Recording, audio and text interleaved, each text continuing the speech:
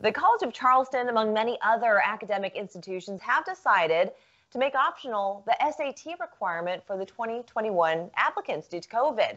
Well, it makes you wonder, are these standardized test scores necessary?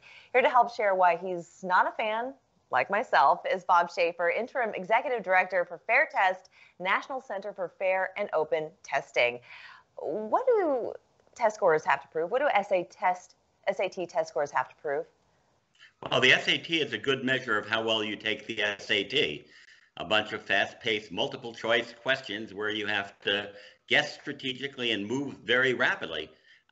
If test taking was what success in college or life was, the SAT would be a fair and relevant test. But it's not. In college, you have to analyze problems, write essays, to participate in classroom discussions, etc. And none of that is measured by the SAT or any other standardized test. Hear, hear. You know, and I'm not afraid to speak my own personal opinion on it, because I myself am not a great test taker. But a lot of people have other characteristics that make them a valuable and a wonderful addition to the student body of any particular university. Now, I want you to take us through the history of standardized testing as we know them today, the SAT and the ACT. So maybe you can also tell us the difference between the two. Well, the SAT, as we know it, was invented in the mid-1920s, almost 100 years ago, by people who wanted a measure to prove that white Europeans were smarter, and males were smarter than everybody else. It grew directly out of what was called the eugenicist movement, which had a strong faith-based commitment to the notion that people from Northern Europe were the best intellectually. People from Southern Europe were somewhat inferior. Jews, blacks, Hispanics, and women didn't even count. And that was baked into the test in some ways by the person who invented it, Carl Brigham, who was an active member of this eugenics society. He repudiated that garbage on his desk, but his tests continued moving forward. And it's been overhauled, half a dozen times in the last 30 years, each time to try and make it a better product to sell in the marketplace and more competitive, but never to make it a more accurate predictor of how well someone's going to do in college, which is the sole scientific claim for the test. In fact, high school grades, with all their differences and flaws, are a better predictor of undergraduate success than the SAT or its competitor, the ACT, which was created in the mid-1950s because people were frustrated with the SAT. That's really interesting. I did not know that the ACT was a competitor to the SAT. The SAT always claimed to measure what its initial name claimed, scholastic aptitude, or some sort of underlying ability, whereas the ACT claimed that it was explicitly linked to high school curriculum, to the subjects that you took in your high school courses. In fact, they're not really all that different, and over the years they have converged, but their historic roots are very different. One, the SAT and sort of the IQ intelligence movement, and the other in the achievement movement of measuring mastery of high school subjects. How then these tests become so prevalent among basically all colleges and universities across the country? Why has that become the benchmark to decide whether someone gets admitted or not? Great question. The testing companies spent lots of money marketing their tests. These are products, and they sell them like any other advertiser.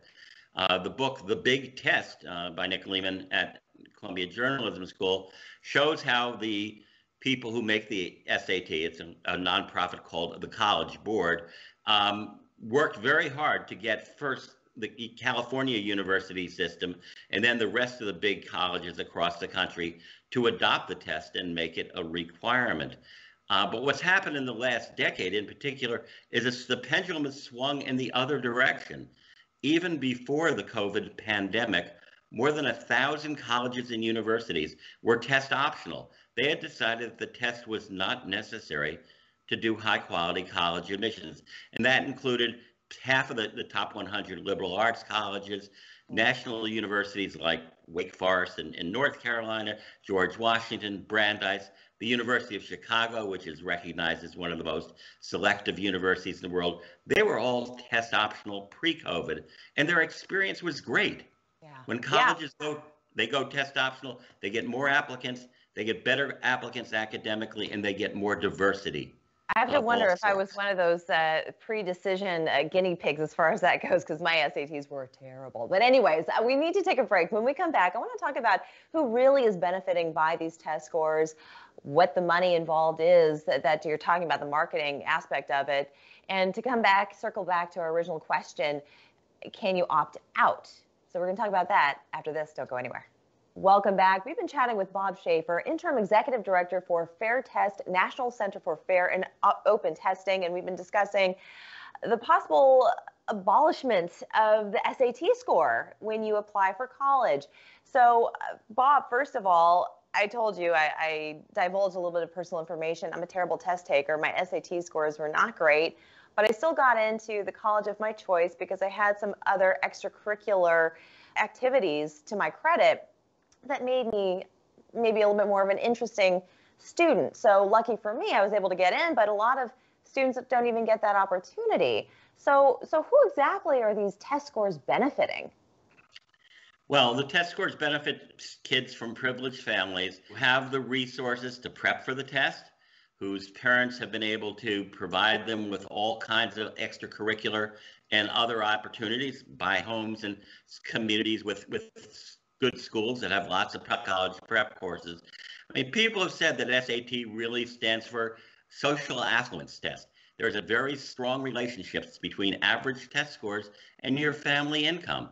But that's not what the test is supposed to be measuring. It's supposed to be measuring your capacity to do college level work. And it does a quite weak job of that. So what is the cost that goes into it? Not even the marketing side for the actual test, but for the student themselves? Well, the costs are huge. People hear the College Board, the maker of the SAT, is a nonprofit, and they think, tiny little thing. It's $1 billion a year corporation. The president of the College Board, which makes the SAT, earned $1.7 million last year. It is a rich, fat corporation. And it's a really weird situation in which the revenues flow to the College Board. All the costs are incurred by test takers and their families and high school personnel who administer the test for very minimum wages. So kids pay for the test. Colleges used to say they want it. They don't now. 2/3 of the colleges in the country are test optional for 2021 admissions, and it's growing every day, including University of South Carolina. It's a very great business design if you want to make a lot of money and put the burden on kids for costs, both financial and emotional. Okay, let's circle back to my original question. If it's okay to consider students based on their other merits, such as GPA, extracurricular activities, etc., during COVID, why shouldn't this just become the standard? Well, that's exactly what FairTest argues for, and more than 2/3 of the colleges on our 1,600 college list are test optional permanently, and we expect to see many schools that have experimented with test optional admissions during the pandemic stick with that policy going down the road. It works, it produces better student bodies, produces more diversity, and it's fairer to all kids. Now, final question for you. Can you opt out? So now we passed the 2021 semester, moving forward, if the SATs have not been deemed, if they're still in use, can you opt out? Well, it depends on the individual school's policy, but at least half of all colleges in the country will be SAT, ACT optional for fall 2022 and beyond. So people should go to the list. There's a free list on fairtest.org, our website. It's updated every week. That includes those schools, and apply there where you'll know you'll be viewed as more than a score. That's wonderful. Bob, I'm going to end it here. Thank you so much. For anyone who wants more information, go to FairTest, National Center for Fair and Open Testing. Really appreciate your insight. Thank you. We're back after this.